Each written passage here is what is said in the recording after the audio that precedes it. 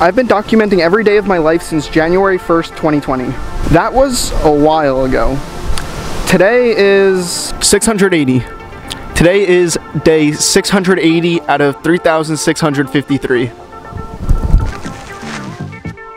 I figured it's when I hit upload and have something to show that I get this raw excitement. And this is something I realized because despite recording these videos every single day, all I had was just a bunch of raw video clips sitting there. Most of them were just me talking to my future self. Have a good one, future me. Hope all is well. Future me, have a good one. Hope all is well, future me. Well, have a good one. And it's not so much the urge to upload so that I can get views or make money. It's for my future self to have something to look back on. So why put it online where everyone can see it? Because it's fun.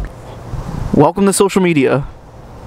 What do you want me to... You know, the first thing I get asked is, do you actually make money with the views you get? Yes, I make enough money to buy a couple rotisserie chickens every month, so...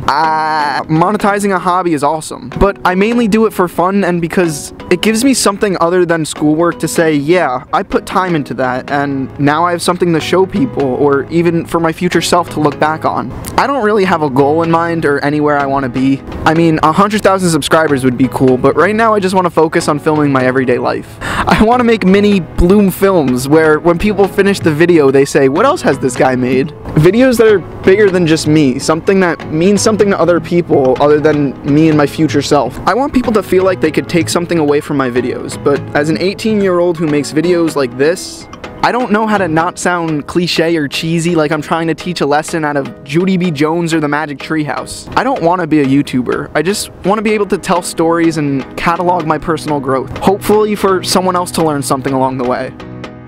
Ironically, for someone who makes videos, it's when I stopped using all social media that I genuinely felt so good about my real life. And that's just about the most Gen Z thing I think I've ever said.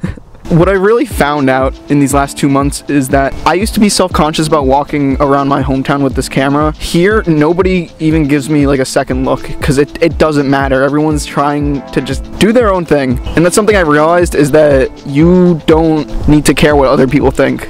Because by the end of the day, the only person you're stuck with is yourself.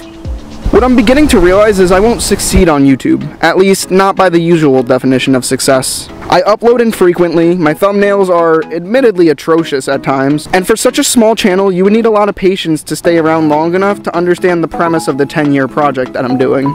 And I'm okay with that, because sometimes just making these videos to look back on is enough to make my week. And that's the real success to me.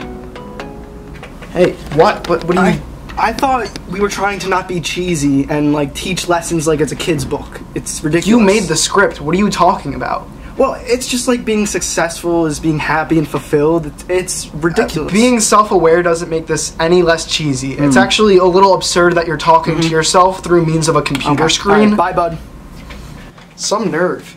Who does he think he is? This is my video. I try to post whenever I can, but even though I record every day, I don't want to share every moment online, so let's see how these next couple of videos go. This mic is not even plugged in, and I don't want to redo the outro, so with all that said, if you like the idea of this project or you want to see more, hit the buttons down below. You know which ones they are, and have a good one.